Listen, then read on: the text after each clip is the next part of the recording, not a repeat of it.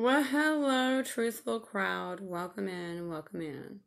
So here I thought I was done for the day. I was getting ready to put new socks on and climb up in my bed and watch movies. And to be honest with you, I can't move from the chair I'm in.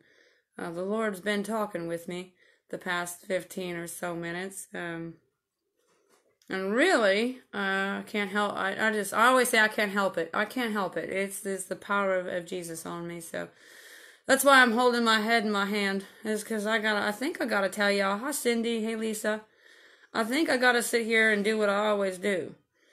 So when the Lord talks to me, I gotta basically open up the walkie-talkie and let you hear it too. So I'm not sure how to handle this, but we'll just try to go forth, like we do. I have said a lot, and I have made 100 and some videos, and that's not to brag. It's just I don't have to retell my story. The pages are over there on YouTube. You know, I had a catalyst 7 years ago. That was like a twin flame journey. Then after that, I started seeing 1111 and triple numbers and synchronicities, and I started moving. And I guess you could say, air quote, I follow the numbers. And I follow the numbers all the way to the point that it's a holy divine journey. And my original twin flame was Jesus Christ. And I realize that.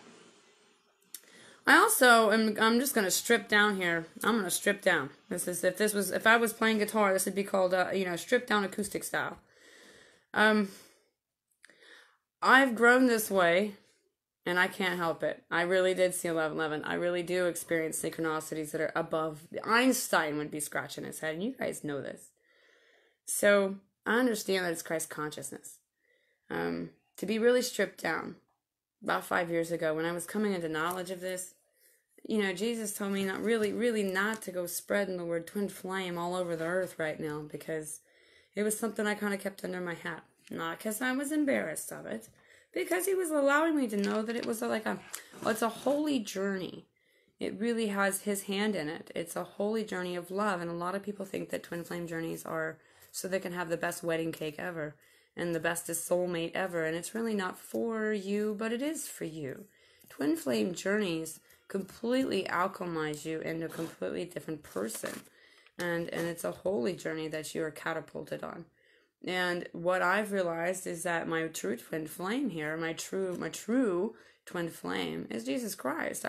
We are always supposed to be in union with him first and foremost, and always, and get and receive our happiness and our joy and inspiration. All of that he is our divine relationship.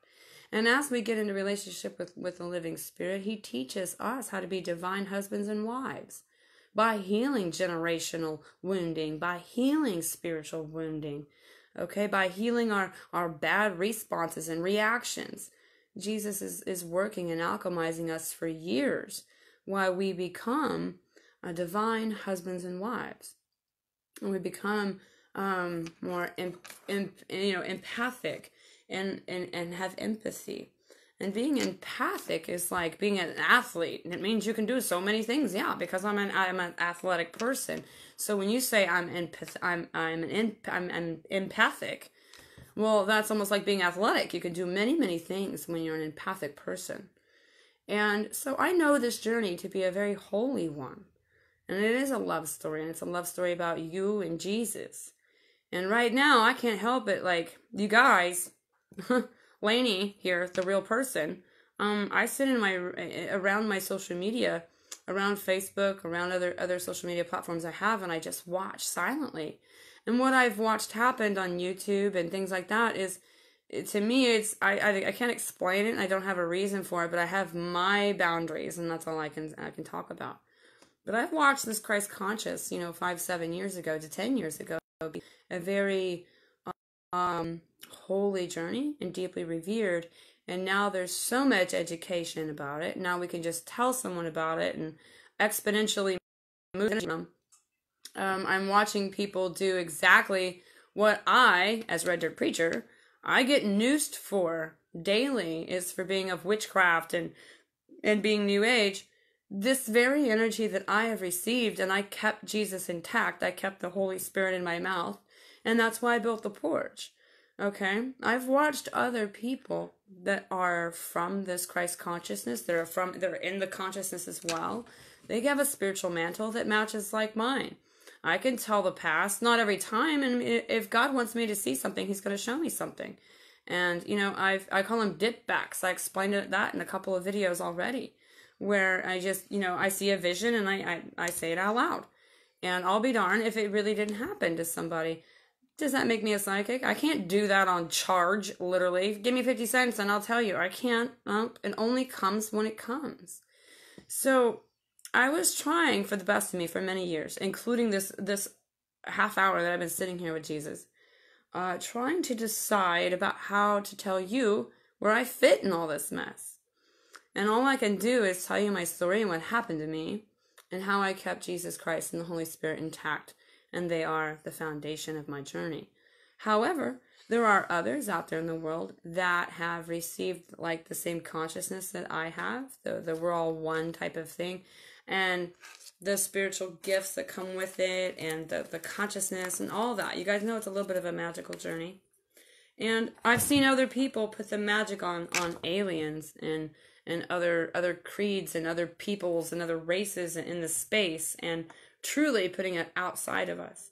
Well, I understand it's outside of us too, but I understand it to be that of the Holy Spirit, nothing else than that. So the porch and me synonymously stand for, yes, I'm all about this Christ consciousness, and that's how I woke up too, was the 1111 code, but I didn't do what some are doing now, which is like I've seen forums and threads and groups where people are literally trying to sign up to the Twin Flame program. Like how can I get on that journey, and treating it more like it's an extra special version of a dating site. This really is a holy journey about love, about how to receive love, and God is love and love is God. So it's bigger than us. This creates high math and spiritual math that you have to do in your life. And it's not just a fun ride to get in and see what kind of soulmate you get. So I'm seeing the journey now be devalued, and I'm seeing what was and is to me something that is holy and something that is a spiritual mantle and a spiritual anointing in my life. I'm watching other people get on YouTube and buy a pink crystal ball and sit in front and make videos for the fact that they can dip around this consciousness and know things. And so to me, that's just blasphemous.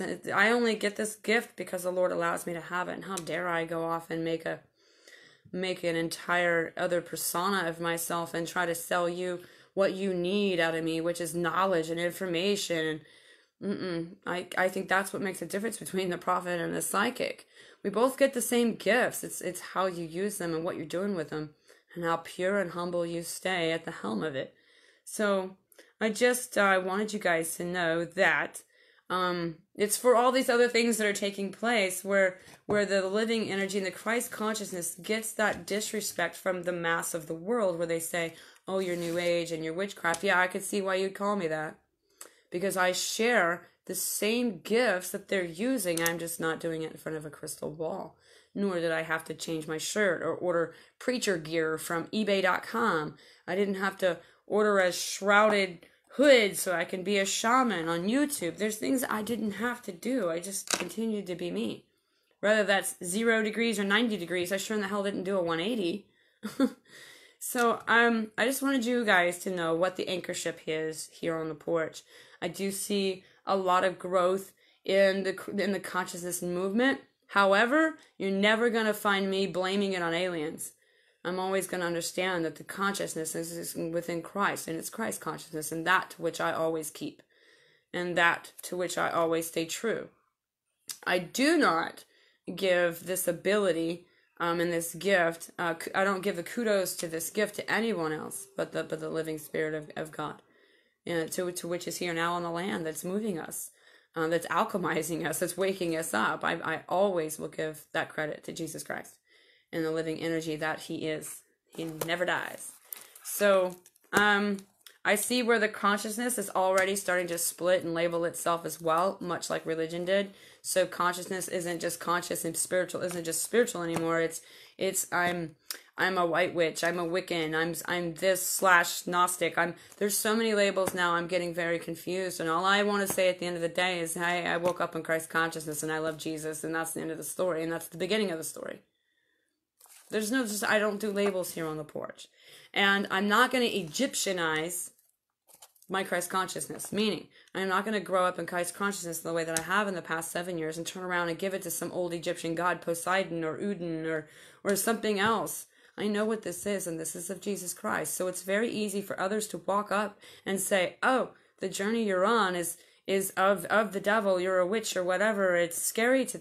I could see why. Because just like with everything that was holy, we've taken it, once it falls down here to this dense earth, we do what we do to it. We shred it up, try to define it, put it in boxes, and fight over it. And that's exactly what is also happening in this spiritual growing world that's kind of out there that I'm peeking and looking into.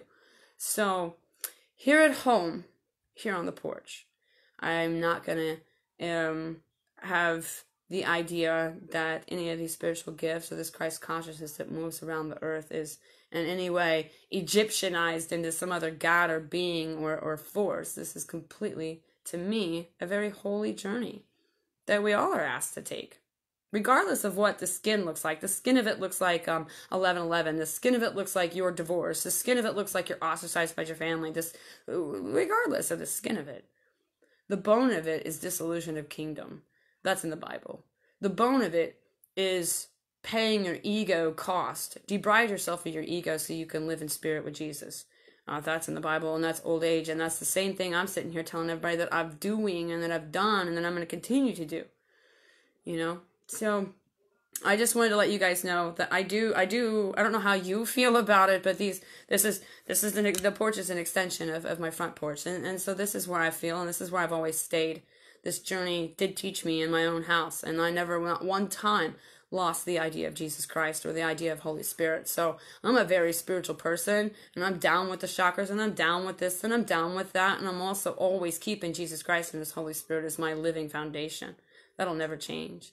And that's what gives me the spiritual mantle and ability and the anointing that He's given me to revelate on His behalf, to let the water flow from my mouth and things like that.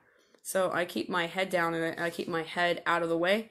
And any compliments that you guys give, they go to my sails, not my head. Keeps the sails full. Keeps me working in God. Keeps my knees up straight when they might get wobbly. You know, the world's mean. So I just wanted to make that point. I do see how the twin flame is being, oh my gosh, like it's just being batted around the room like it's a toy now. Spiritual consciousness as being put off on Egyptian gods and aliens and other things, and I always come right back to the full circle. It's Jesus Christ. So here on the porch, if this is your home, know that that's what I stand for, and I'm not going to beat you about the head if that's not where you are, but know that you're not going to change me being who I am in God, or the way that I perceive that this journey is happening to me, and I'm going to hopefully lead others into that knowing that it's always Jesus Christ at the end of the day, even when we're going through a spiritual awakening that has amazing things and manifestations and synchronicities and awesomeness in it, and things that really get your heart pumping and make you feel alive and make you question things and make you believe in the impossible again, make you believe in God's magic again. You know, those are wonderful things. Living in our truth, living in transparency, our authenticity, growing in empathy and patience. These are wonderful fruits of the Spirit. And they're found all along the way on the spiritual path. You know, open the doors to your spiritual awakening and you're going to find the living Spirit of Jesus Christ. So that's just me in a nutshell, and that's how I feel. And I feel really saddened by the fact that I believe this is a really holy journey, and I see others out there doing the very thing of why this doesn't have any value out in the world. You know, they're doing the witchcraft thing. You know what I mean? They're doing the psychic thing, and they're doing it because the consciousness is here. And I'm just like, oh my gosh, it's making the true holiness of what Christ conscious is not be seen.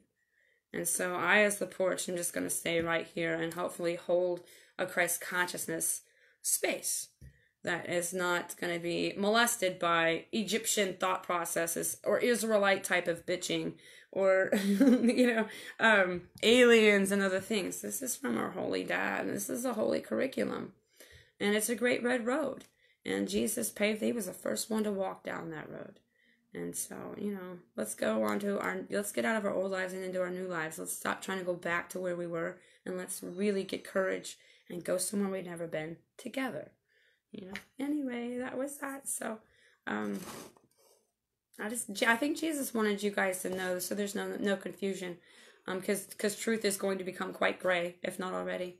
You need to know where the pillars are and the cornerstones here at this church. You need to know. So hopefully that clears things up. So I love you guys, and I'll see you guys later.